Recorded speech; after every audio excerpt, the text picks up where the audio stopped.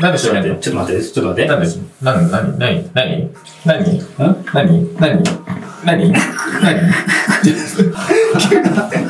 急にやめて。ちょっと注意して。うわー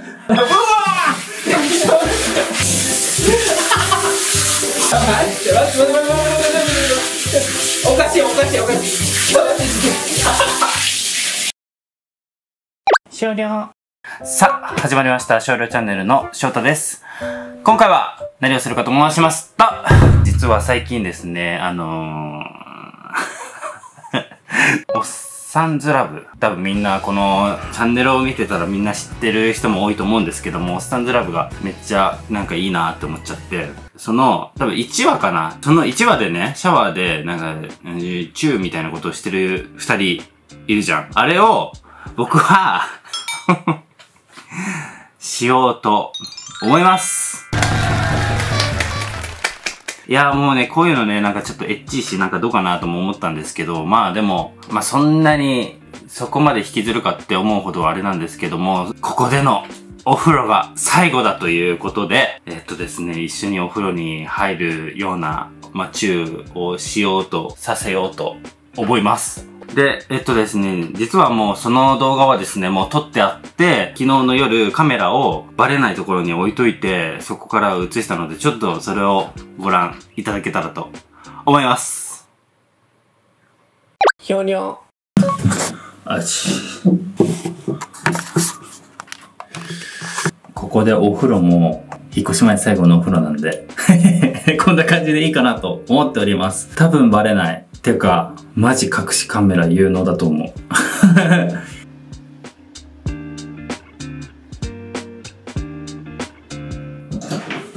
ただいま。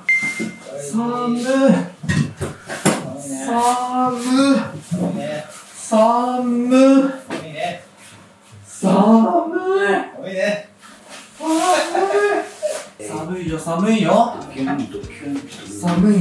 いよ。ビールくださいよ。寒いけどビールくださいよ。めちゃ肌ついたんですよ。うん。ああ、うまい。ビールはうまい。今日さ、お風呂ためる？ためるし。俺洗ったんだよ。あ、そうなの？うん。ためるために。やるじゃん。今日晩ご飯どうする？どうしようかね。適当に、もう冷蔵庫の中身なくさないといけないんだよね。うん。先、お風呂入るの。いいよ、後ろから先入って。お湯溜めてほしい。あ、いいよ。もうすぐ食べる？オッケー。よいしょ。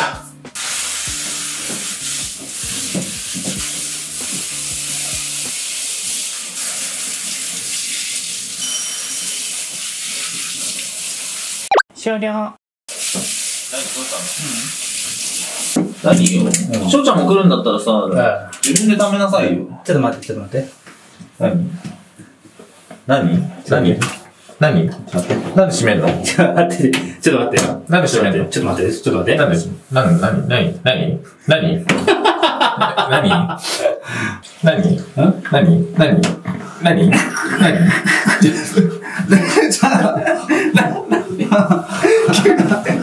急にやめて。ちょっと注意して。濡れるから、服着てるから、濡れるから、ちょっとやめて。よくない？なんで？なんでダメなの？いや、いいけどさ、なんでじゃあ向こうでやろう。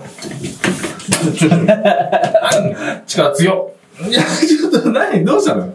急にどうした？おい、どうした？分かったから。何？やめて。何？やめて。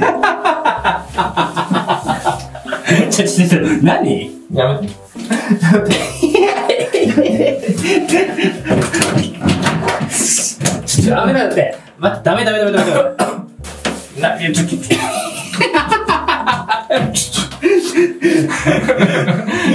もう、俺はこれで、もうここが最後でしょ。そうね。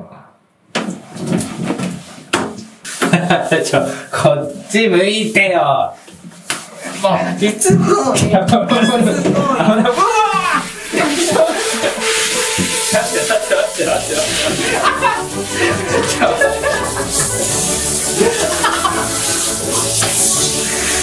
お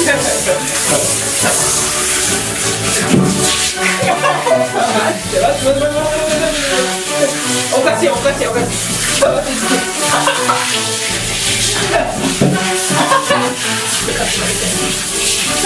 いやいやいや待って何カメラ大丈夫だろ。大丈夫だよ。大丈夫。防水だから大丈夫だよ。防水や。いやマジか。はい。どこに置いてたの？というわけでおっさんずラブをお風呂でしてみたらどういうアドするかでした。